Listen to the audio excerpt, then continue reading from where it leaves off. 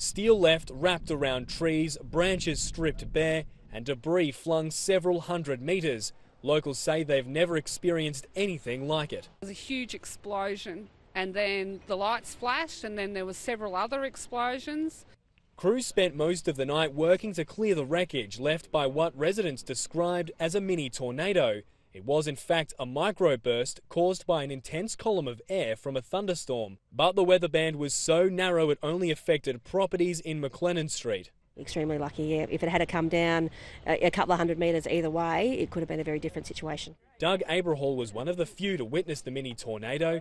He had just finished running a fitness session on the oval before the storm hit, trapping him in his ute. The car went right up on two wheels and then back down.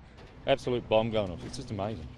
Tiles were thrown from roofs and one car crushed under a collapsed roof. The area was without power for most of the day. It's a bit devastating, but well, just hope the insurance company comes good.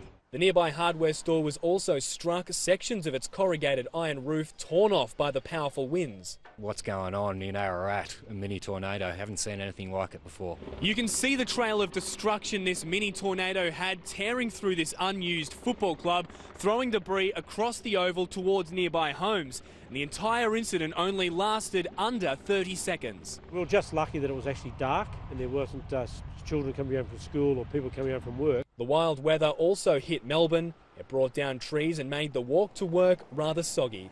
Matt Gallant, 10 Eyewitness News.